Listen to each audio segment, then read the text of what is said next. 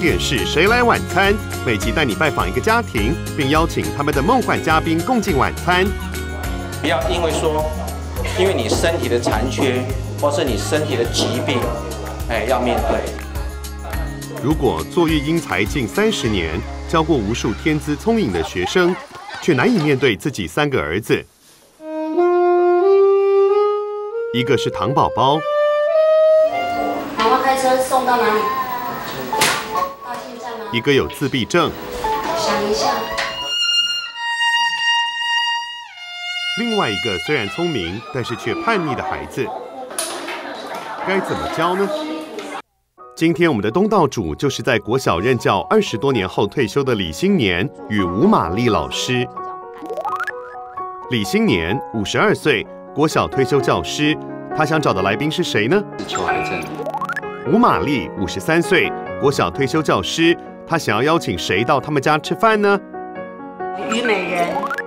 李Yu-hao23岁，患有唐氏症，目前是街头艺人。他会想要找谁跟他一起共进晚餐呢？李Yu-xian22岁，清华大学南校区音乐系3年级学生。他想找的来宾跟音乐有关。李宗盛。李玉明18岁，患有自闭症，彰化特殊教育学校高中2年级学生。他想要找的来宾是谁呢？伊丽莎白45岁，菲律宾籍看护。他想找谁来呢？阿妹。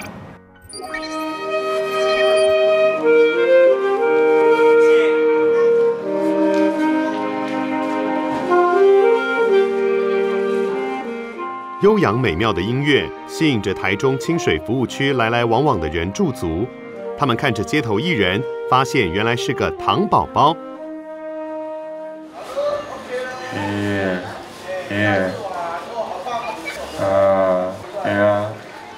我是Yu-hao的爸爸，那很高兴带着我的大儿子来这边做街头表演。虽然Yu-hao是一个中度智能障碍的孩子，但是我们就把他当成正常孩子教育。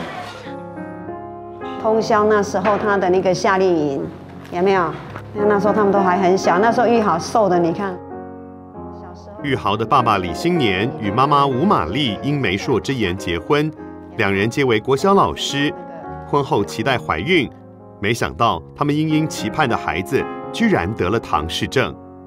生Yu-hao前2年我是跑不孕症，我不知道是不是在我身上有太多的药物，已经影响到我的体质。很难过，说怎么会糖宝宝？糖宝宝难过了不知道多久。1个月后，新年玛丽收起悲伤情绪，决定负担起教养Yu-hao的责任，并也决定帮他添个弟弟。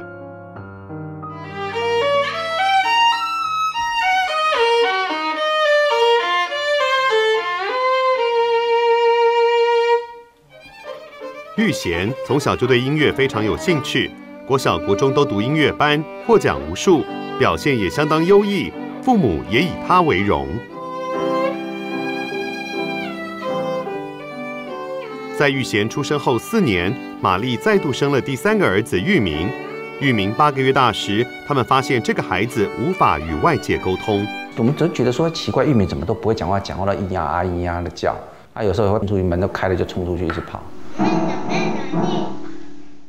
带他就医后，发现玉明是重度自闭儿。他小时候就这么漂亮，他真的很可爱，真的很可爱。所以怎么样去想这个孩子你是自闭症？所以我们真的是到2岁才鉴定，有一点拖到他的时间。字都有一等那今天主要是教数字跟 ABC。在亲自带玉明的时候，新年与玛丽才知道很不容易。我要先收红色的，放好。我要先收红色的。真的很难，自闭症是跟糖宝宝是天差地远。还要什么？还要什么？你要请哪一个老师？你要请哪一个老师来？玉明无法控制自己的行为与情绪，何时要爆发没人知道，这让大家很伤脑筋。还没OK， 来。有时他会跑到隔壁。进来，你看，爷爷生气了，爷爷生气了。看到那个人会碰别人啊。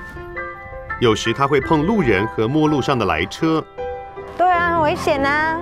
怎样？摄影小组拍摄时，他也会直接攻击。啊，你坐好，我叫妈妈哦，叫妈妈修理哦。当他气来的时候，其实我有时候都说他是六亲不认，但是我们就是要会去闪他，哎，要会你真的好了。就连哥哥玉-xian也拿他没辙。干嘛？你那边就你画的，你在那边。然后就一开始对他的感觉就知道他是治不好的，然后好像还蛮自我的，我弟还蛮白目的。妈妈，轻一点，好，好，我知道，好，来过来 ，OK， 过来。他做无可奈何啊！想要甲念，定要甲安怎样？我是惊吼，我甲吐了，我跋倒我就危险。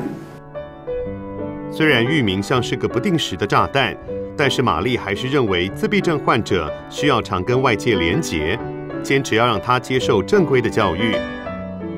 玉-hao也是在Xing-nian与Ma-li任教的国小中求学。你知道特殊学校、特殊班级，会讲话的进去就变不会讲话的，会走路的进去变不会走路的，因为他们会去学那个偷懒的方式，你知道吗？其实反而会有一些不良的影响。那我觉得我的孩子虽然在普通班，他很辛苦，可是他学到的是我努力去跟上大家的脚步。现在的玉明是彰化特殊教育学校高中的学生，玉-hao则在4年前毕业于彰化20高职。优秀的他还在毕业时得到总统教育奖。他有很多的奖状，书法、画画的部分，再来就是还有音乐比赛，游泳也是其中之一，还得过2011年的特奥储备选手。虽然玉-hao有着先天基因的缺损，但是父母都觉得他像个小天使。好了，我直接会黏爸爸。那你不黏妈妈啊？会。那你会黏阿姨？我在想。又不好意思拒绝你，你看。他会这样子吗？我是觉得他不太会说那种伤人的话，我不知道为什么孩子会这么善良。除了不会拒绝别人之外，玉-hao对旁人都很友善。伊嘛足贴心的哦，我若来吼，拢安尼交我扶，若来吼叫我着食迄个一片果，甲牵，甲迄个叫我椅仔落坐。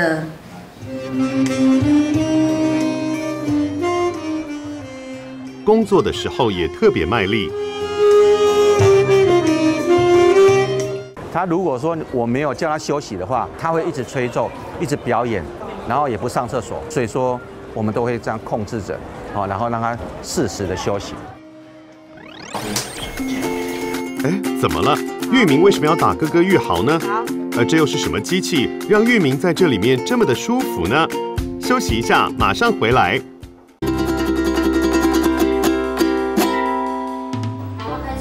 今天我们的东道主是一对夫妻Xing-nian与Ma-li，他们都是做育英才近30年的国小老师。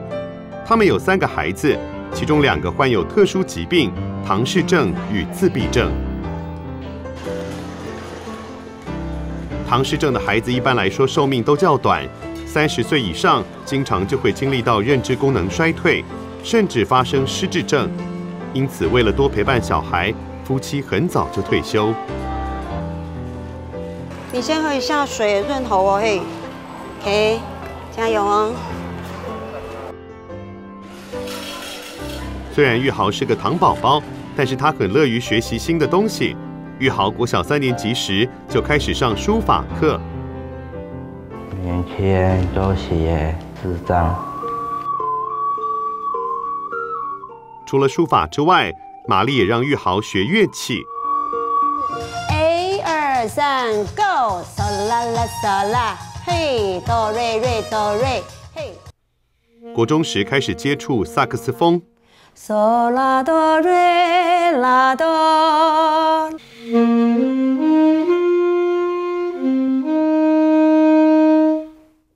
因为玉-hao患有眼球震颤，也就是眼球不自主的节律性往返运动，再加上他弱视无法视谱，在家练习的方法只能妈妈唱一句，玉-hao吹一句。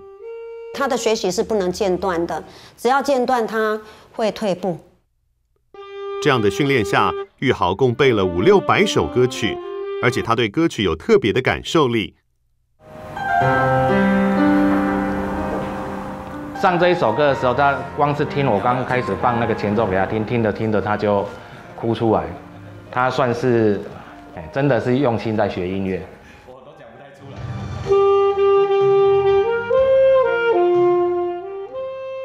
会对这首歌有感触，是因为玉豪想到亲人。我听这首歌想要给我的父母、我的阿公、阿嬷。因为我小时候阿嬷照顾我的，所以我用那个人生的歌给阿嬷。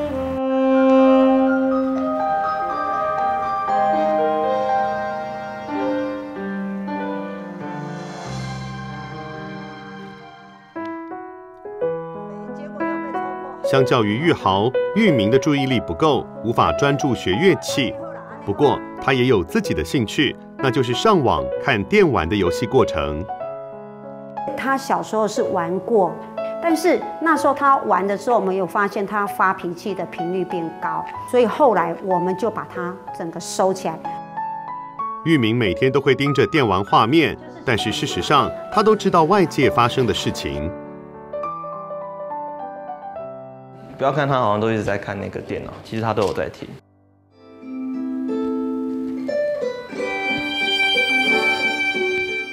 在拍摄过程中，我们也亲眼目睹玉明一心多用的状况。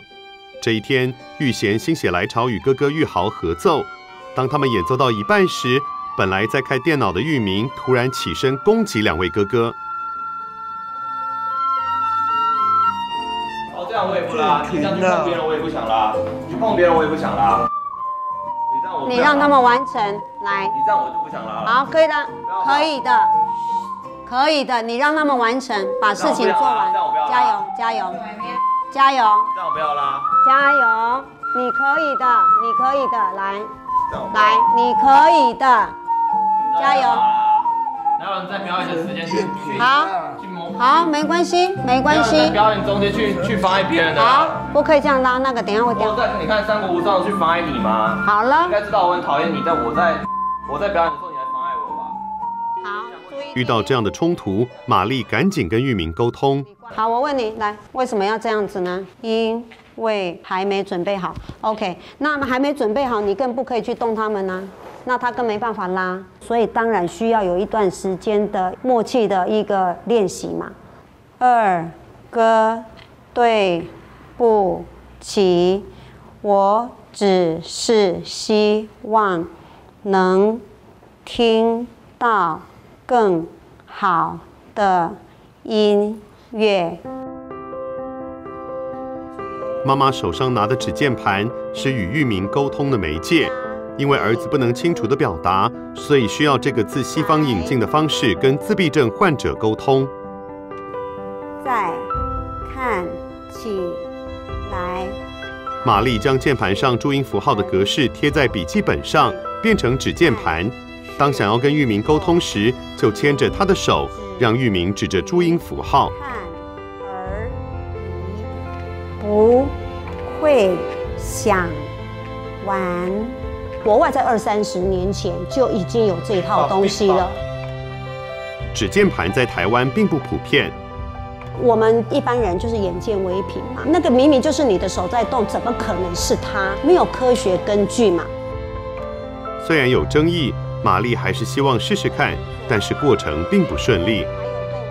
他并没有一开始就是马上跟我通，我被他磨到真的是受不了了，然后掉眼泪，然后哭求着他：你怎么可以让妈妈那么伤心？因为不让我讲了。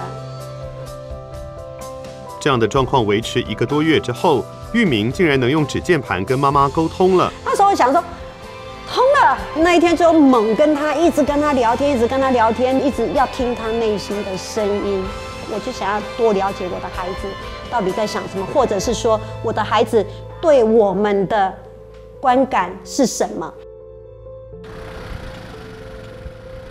这件事有点不可思议。所以我们在拍摄时也故意让孩子与母亲分开，让伊丽莎白带着玉明到河边散步。回家后马上请妈妈和玉明沟通。你今天在散步的时候有遇到什么事情吗？一只黑色的狗，那只狗一直叫，我有点害怕。然而，这些都与我们真实拍到的状况吻合。找到与孩子沟通的方法，玛丽感到很欣慰。18年呢，所以我就觉得说辛苦了，孩子，真的。为了3个孩子的教养问题，玛丽已经分身乏术，很少进厨房。他们的餐点大多是住在隔壁的婆婆煮好带来。趁着大家吃饭时，我们来问一下他们的来宾名单吧。我最想邀请的是裘海正，在我大学的时候，他曾经唱过一首《其实你不懂我的心》啊，就好像我3个儿子啊不了解我的心一样。我像是布鲁克。哦，航海王里面的布鲁克。水果奶奶好不好？水果奶奶可以吗？可以。我很欣赏那个李东社，如果可以的话，我还蛮希望他有机会来到。我想要找虞美人，因为虞美人很健谈。玉明是3个小孩中最不稳定的一个，有时为了避免危险，家人会想方设法地转移他的注意力。喳喳汽车。哎，对。八大家具。让他在车上念招牌，其实一方面就是转移注意力，避免他随便的去开窗户啦，触碰司机啊。有时玉明也会把注意力放在别人忽略的小细节上。他如果面对面的时候，你那个头发丝不可以跑到前面，他一定给你拨到旁边去，所以就像真的是情侣，像在给他拨头发。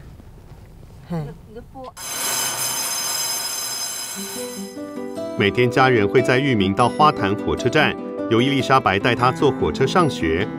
玉明目前是彰化特殊教育学校2年级的学生，青年也受邀担任家长会会长。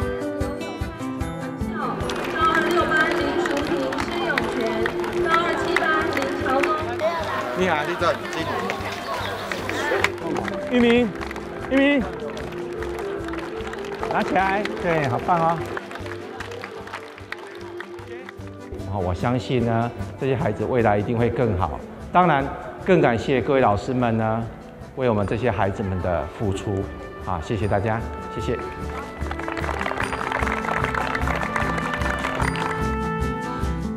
玉明在学校常常端着一盆螺丝，连上烘焙课时也形影不离。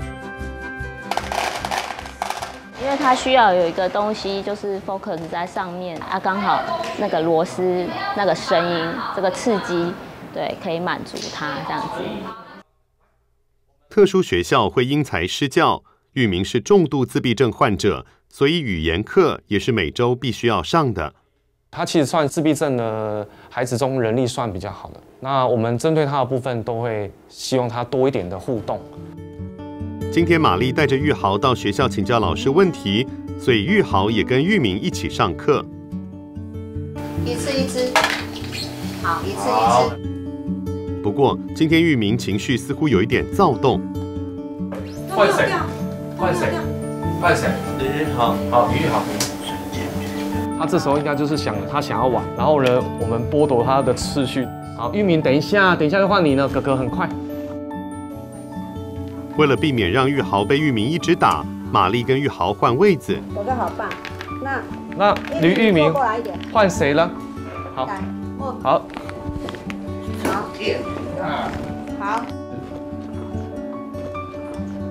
我觉得他现在应该没办法进行。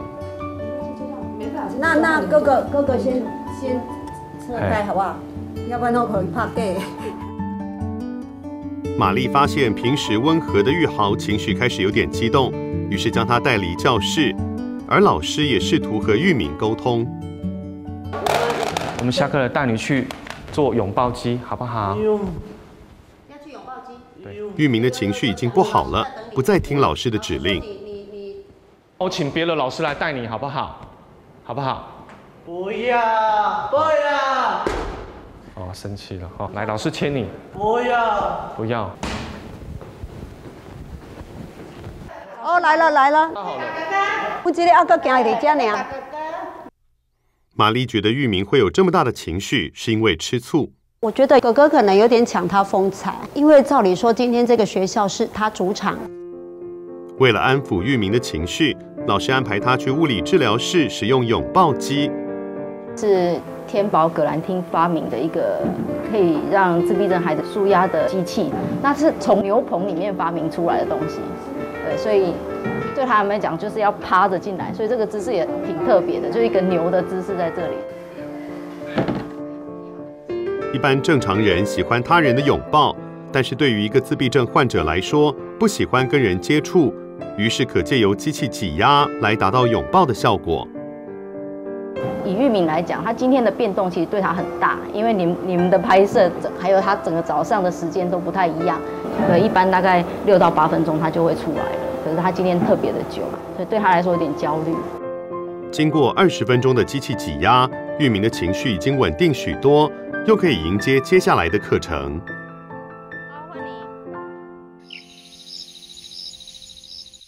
新年与玛丽体谅伊丽莎白照顾玉明的辛劳，在学校附近租房子。伊丽莎白带玉明上学后，就会到租屋处等他下课。他说在这里休息啊，不用回去，因为照顾里面太累了。伊丽莎白在自己的孩子7岁时就到台湾来工作，一待就是10多年。因为他好像我好像第一的 family 啊，然后我们菲律宾那里第2，像里面呢，好像我的第1个儿子啊，对我们比较 close 啊，那个很亲啊。有时伊丽莎白回菲律宾时，还会把玉明带在身边。我也把他当自家人在看啊，因为毕竟都待这么久了，然后他照顾我弟也很辛苦这样。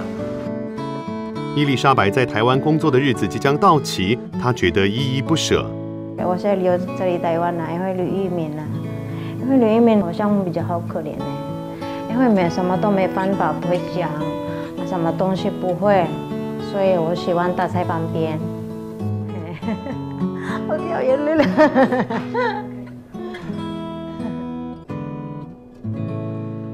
唐氏症和自闭症各有特性，带他们的方式也不相同。Yu-hao做事一丝不苟，每一件事都按部就班完成。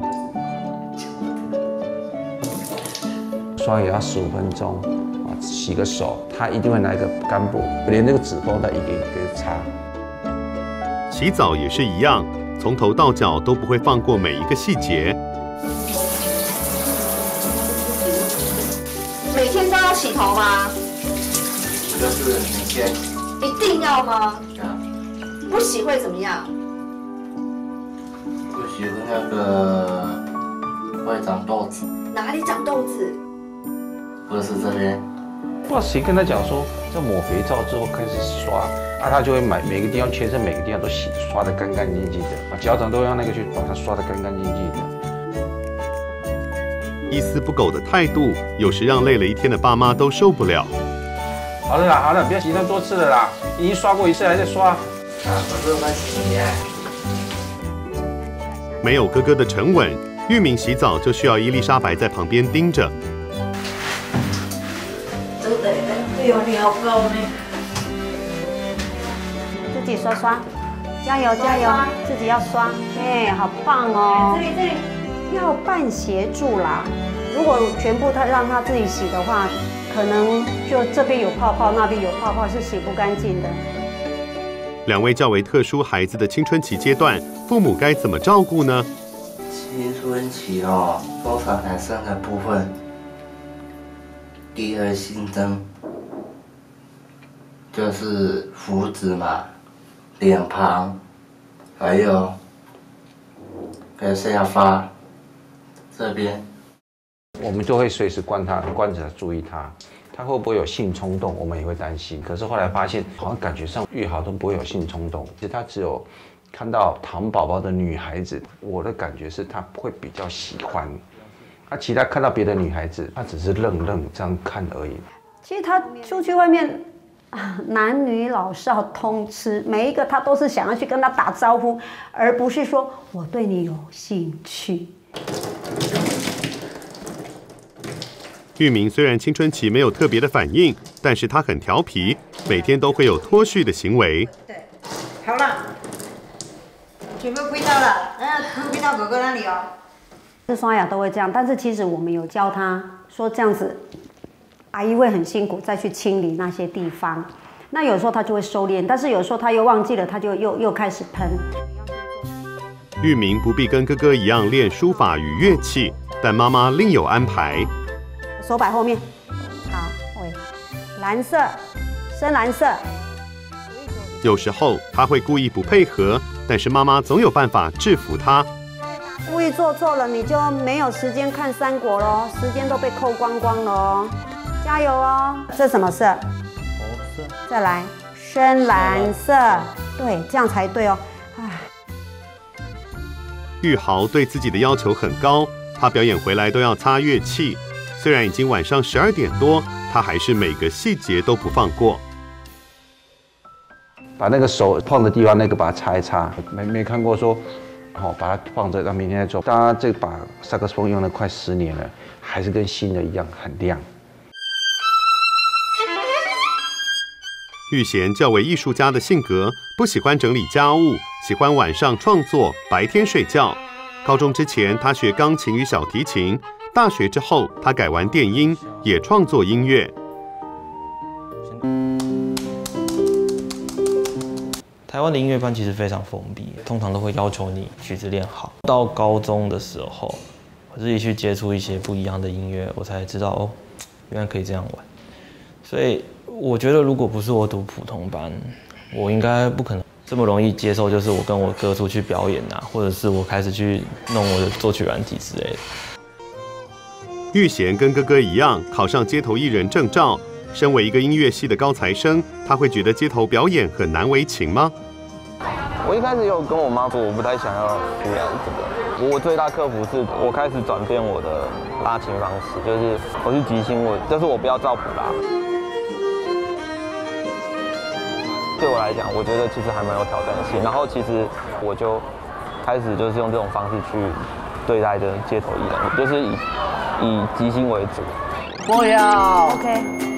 玉明生气了，到底是为了什么让他这么不开心？休息一下，马上回来。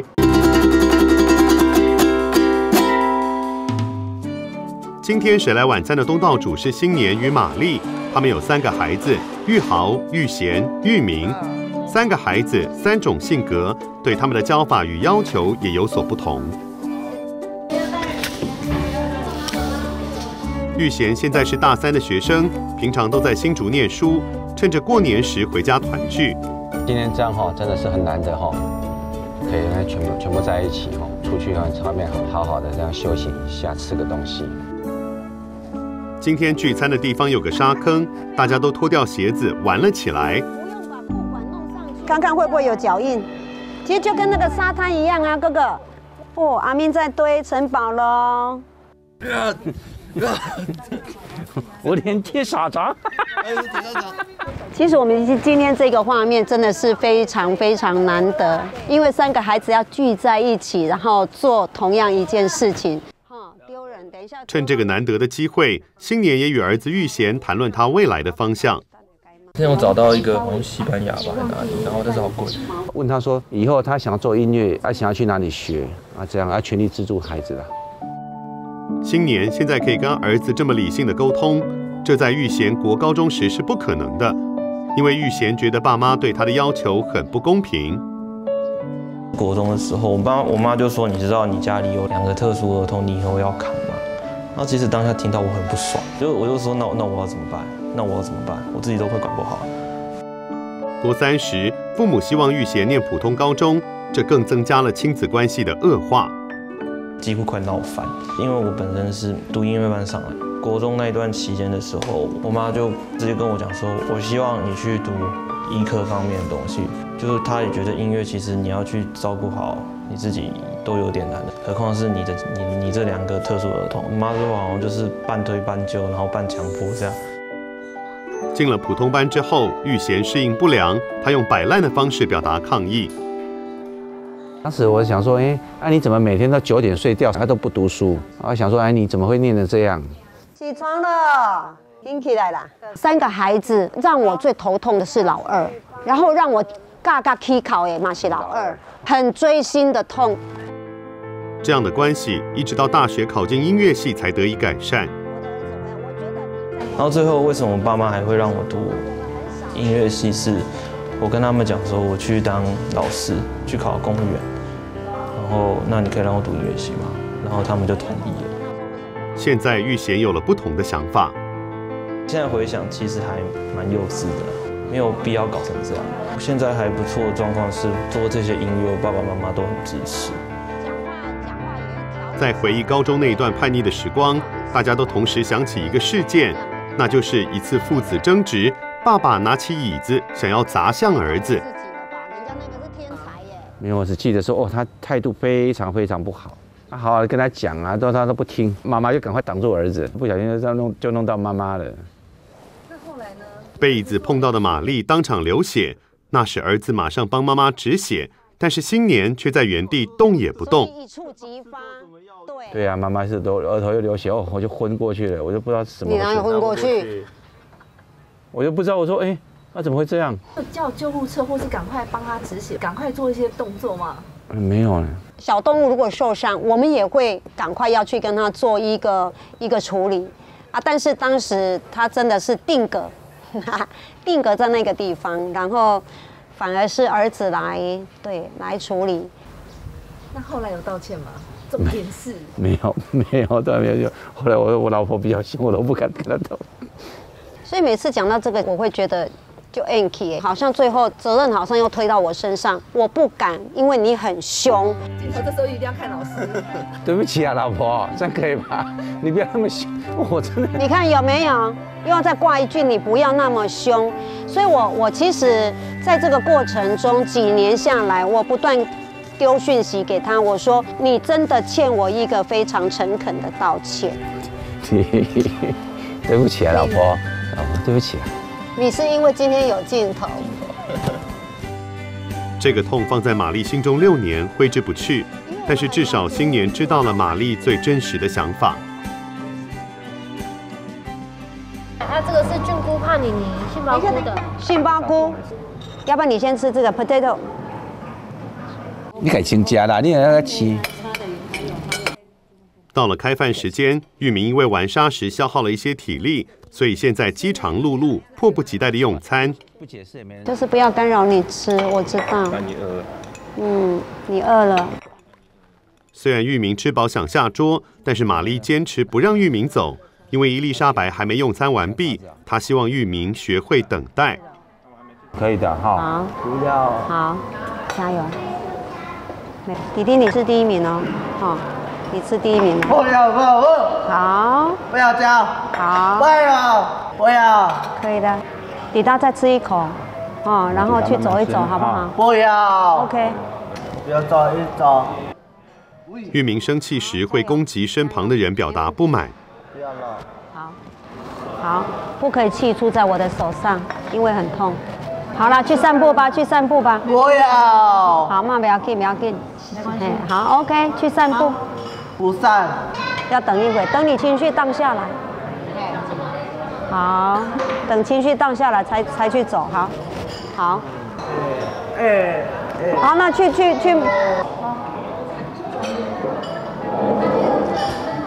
妈妈。自闭儿的心很难猜透，一会儿不想走，一会儿又开心的离开。伊丽莎白很有经验的跟在身旁。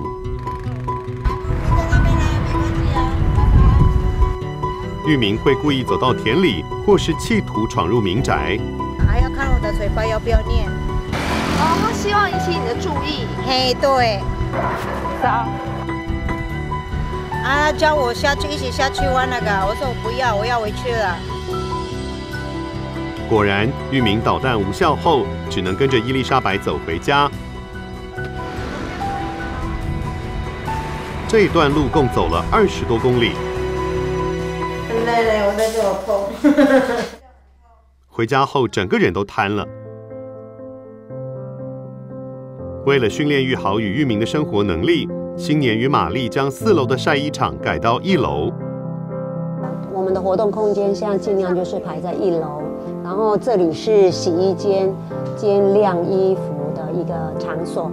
那育好以后，老人化要走楼梯都比较不方便，所以就慢慢的就是让他在这边来开始做一个老人生活的一个适应跟练习。父母终究有年迈的一天，到时候玉豪、玉明该怎么办呢？把老大跟老三先教育好，让他能够勉强能够生活自理。其实老二他有他的一条路可以走。也许哪一天真的是2个都安排到机构去了，那你是不是应该就要有空去看看他们，去关心他们过得如何？我觉得这个是老二他一定要有的，牵挂他哥哥跟弟弟的这种心，要不要去扛起照顾他们？我觉得这个真的是由他选择。今天是来宾上门的日子，新年起了个大早，准备采买。我太太就叫我买青椒，还有买那个花枝。我太太因为都要照顾孩子，所以大部分都是我买菜。哇，漂亮！OK 啊 ，OK， 先把在那边。新年买菜回家后，发现玛丽已经煮好鸡汤了。那接下来要做什么菜呢？青椒花枝算拿手了，因为最简单。都习惯于说2个一起做。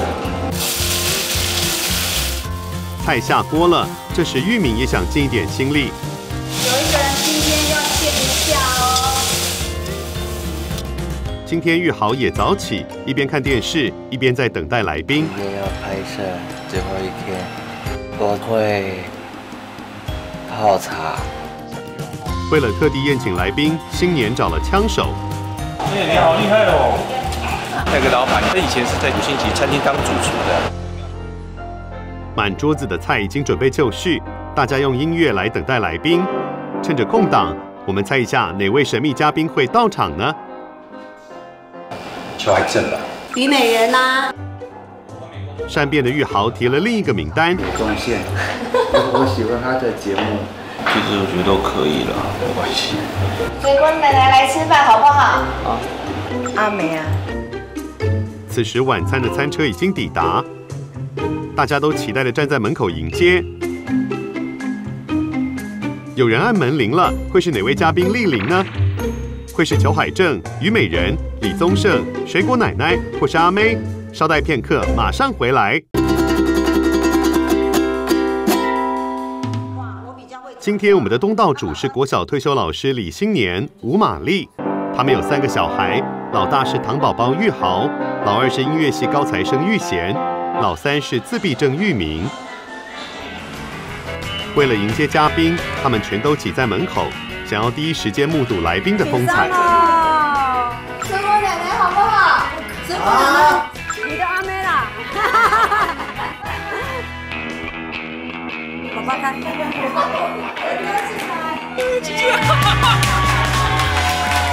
的有像。猜对了耶！答案揭晓，就是裘海正。裘海正，台湾女歌手、主持人。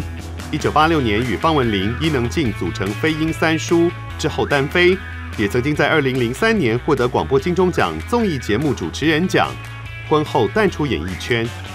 我知道他有3个儿子，那我是只有1个儿子，我就觉得带起来很辛苦，更何况，玛丽他们有2个是特殊的孩子，所以我更加的好奇，也想知道他们2个夫妻是怎么样陪伴他们孩子的。你好，你好，你好，你好。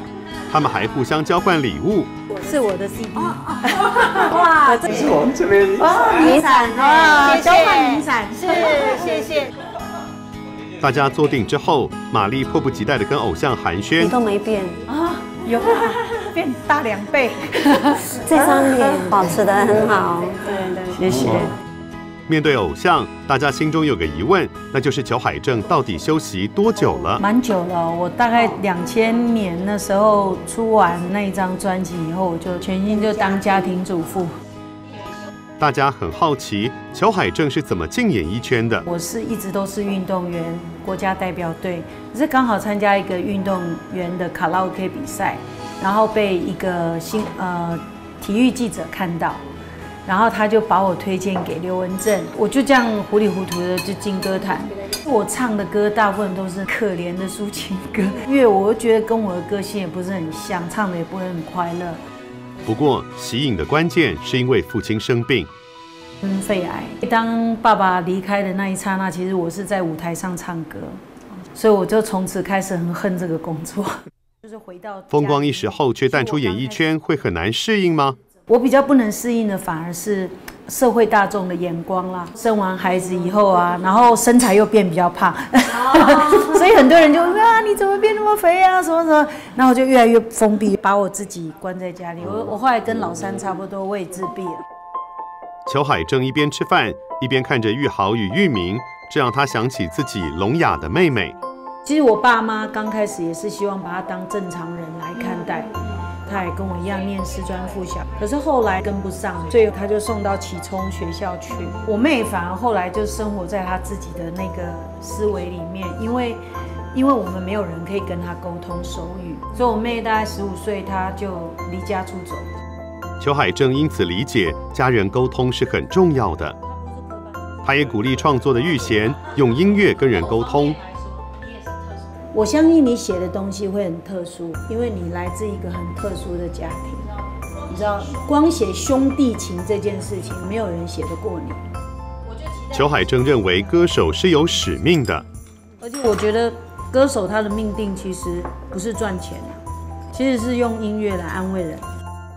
关于此，玉-xian提出不同的看法。我本身是音乐科班出身的，我对于音乐的想法，的确我目的有一部分是赚钱，有一部分是我想去测试这个音乐可以做到什么样的极限。极限？对，其实我最大的目标是我想写出的音乐是别人写不出来的。裘海正看见了玉-xian的傲气，适时的提醒。我知道很多艺术家，他就是活在他的艺术里面，可是呢，一出到外面跟人家完全不能相处，所以你的人际关系要很好，人家才愿意跟你交流啊。越是有才华的人，越要低调，要谦卑。为人处事的道理，你这2个你真的要记住，感恩跟谦卑。老师又上身了，玛丽老师就当妈，我跟你讲，就当爸爸，就当妈。玉-xian是一个很有想法的人，他现在是音乐系的公费生，但是想要毕业之后就投入音乐的就业市场。要放弃那个公费生，我们要赔款吗？赔公费嘛？你要先想好啊，你要付啊。这个应该是我要付，然后再来对，这如果他做的决定，就他要付啊。这个应该是我要付。不过这是我这妈啦，你那妈大概会付，你会付啦。这应该是我要付啦。哎，你很爱付哎，我觉得你带钱很多。我真的想要这样做的话，那我就把那还款计划写出来。玛丽认为玉-xian让父母最操心，唯一正常的沟通的那个过程最辛苦，最辛苦，最辛苦。因为这不听话。刚刚爸爸看到这样子中间的一个沟通，你的看法呢？我后来就好像我就给妈妈去讲，她就会吵架。要讲话，问题就会继续存在。你会不会跟你的 men's talk？ 小的时候后来比较少讲。他们2个有一次是就是一言不合，快打起来了。玛丽旧事重提，可见她一直耿耿于怀Xing-nian对她的亏欠。我觉得肉体的伤很容易复原，心理的伤如果不过去的话呢，往往会变成一种遗憾。所以我知道爸爸今天呢预备了一个机会点，他也希望真的吗？海正今天来到这里的时候，真的吗？对，然后呢也可以呢，一起见证这一个。原来我是被摆到的那个，可是我觉得他选这个花真的蛮逊的。他买回来我就看到，我以为他要送你的。我告诉你。还有这个卡片啊！看了，等一下大哭怎么办 ？Just for you， 玛丽，我的挚爱。感谢你为孩子的付出和容忍我的任性。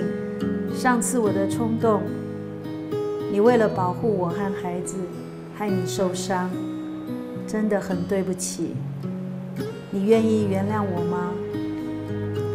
随着年龄的增长，我们的体力渐渐差，也不知道还能陪孩子多久。孩子的生命过程，让我们一起陪伴和照顾吧。永远陪在你身旁的老公。不知道你们来这一出的，所以谢谢。对啊，先生真的对于那一件事情，他一直惦记在心里。那也希望你能够真的原谅他。其实从一开始，他如果勇敢的道歉，我的心里面就不会一直挂碍着这件事情。没有什么事情比我们两个同心继续去扶持这个家庭，然后照顾孩子还要重要的。我相信这件事情过后我相信新明他也会知道怎么样听修理这个是比较重要哈。谢谢。对呀。